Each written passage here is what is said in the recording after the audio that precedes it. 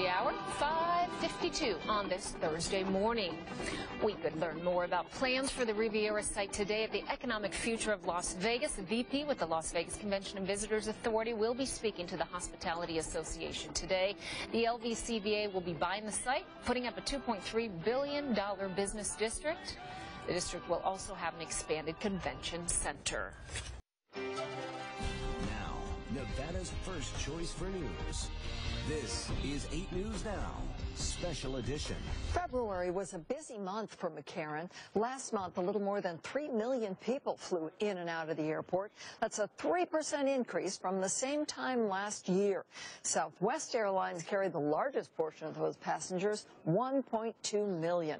The total of 3 million was the highest amount for the month of February since 2008.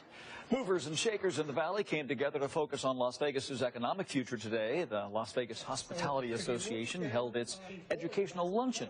Also in attendance, the Las Vegas Convention and Visitors Authority, which says that its recent purchase of the Riviera is just a sign of the big year ahead for this area.